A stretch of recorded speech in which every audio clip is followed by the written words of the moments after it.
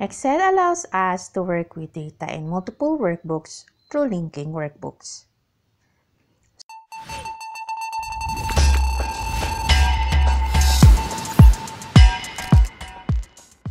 So in the previous video, we saw how we could work across multiple worksheets within a workbook.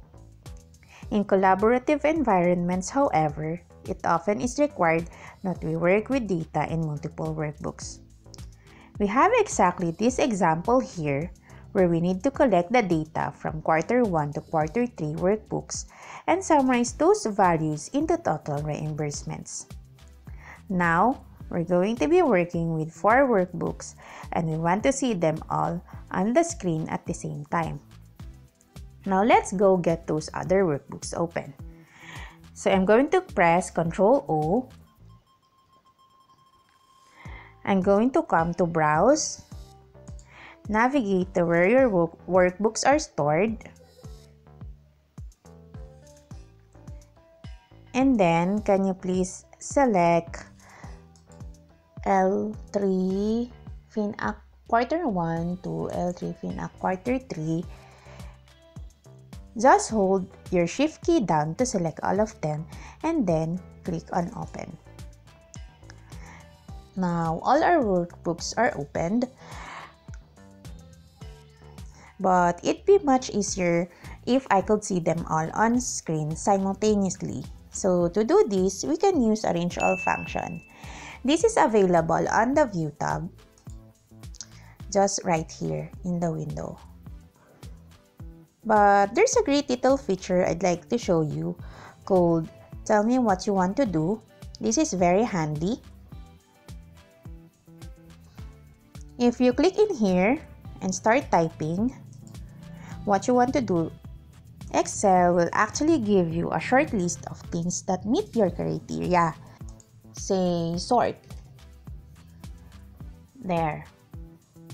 Or let's say, filter. There.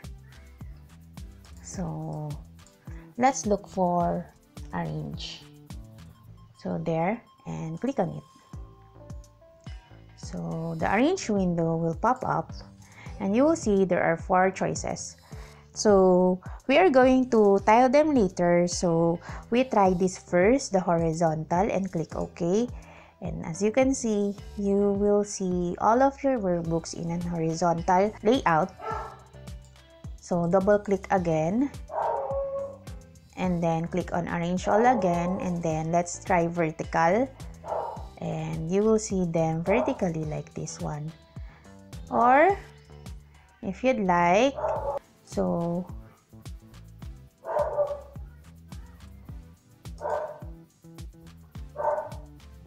the other one is cascade.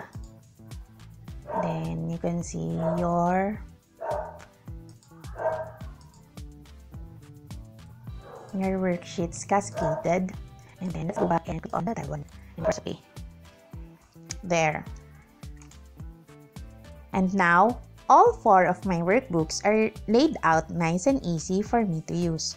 Now, what I want to do here is get the total values from each of these workbooks into this workbook. I do not want to type them though, partly because I'm very likely to make an error and it's going to be very slow. But also because if the values should change in one of these workbooks, I need this one to update automatically. So we're going to use exactly the same technique we used when working across worksheets. And you'll see it works almost exactly the same with one small exception. So start by clicking in C7 of the linking workbooks.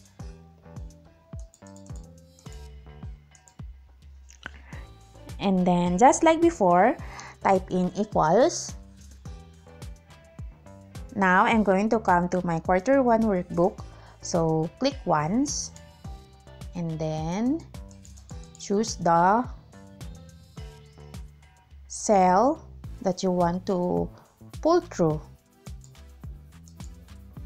There. Now, just have a quick look at this formula. It got first the name of the workbook, then the name of the worksheet, and then the cell.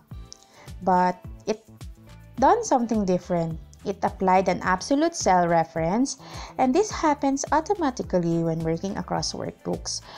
Now we're going to check on this formula in a moment, so we want to get rid of that. So to do that, just press your F4 button 3 times. There. Absolute cell reference gone. Now to get to this next cell, I'm going to press Tab.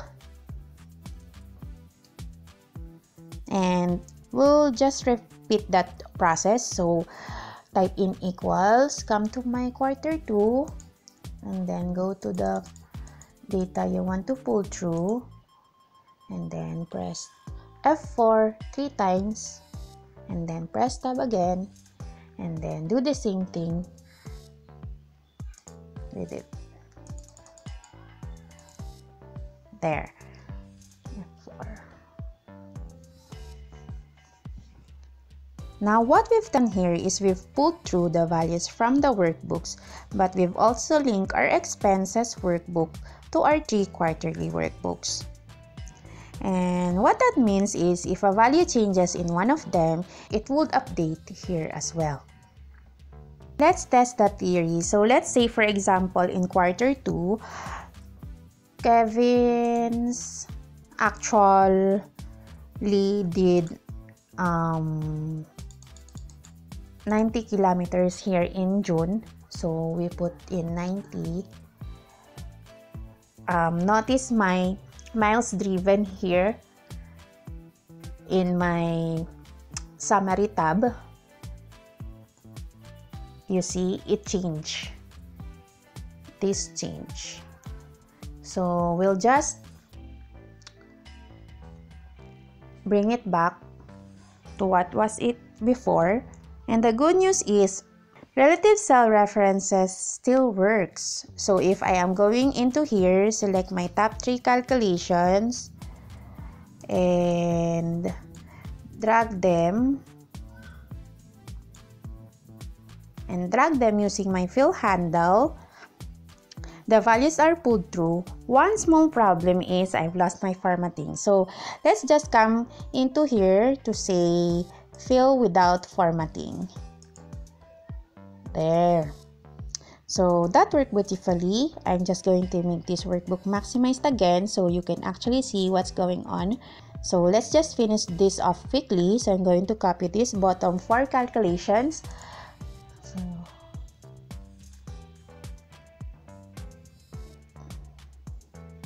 and for this one, Control V, and then the last 3 for this one, Control V. There. You can see I've very quickly completed my total reimbursements for Manila. Now, linking is obviously very beneficial when you have workbooks that are stored in a similar location and aren't likely to move around too much. The problem is, once those workbooks start moving or being renamed, the links can get damaged. So the next thing I need to show you is where you can go to manage these links. So I'm going to come to my data tab. And just underneath the data tab, you'll see the edit links. This is normally grayed out, but here we have links. So when we click on it, we can now see our 3 link workbooks. If one of these links becomes damaged, we just click change source, and it will let us go and correct it to where the workbook actually is located or what it's called. So I'm going to click cancel because it's fine. The other option we have is to break a link. I strongly recommend you don't do this unless you're absolutely certain you need to, because once you've broken the link, it is permanently moved. You can't simply undo that process. But let's see what happens when we break the link to our quarter 1 workbook. There. There's my warning. I'm going to go ahead anyway, and then I close this dialog box. Come back into my workbook. You'll see when I go to any of the cells,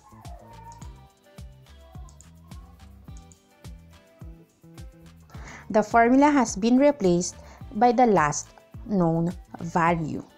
So I completely lost that link, and the only way to get it back is to repeat the process we did earlier.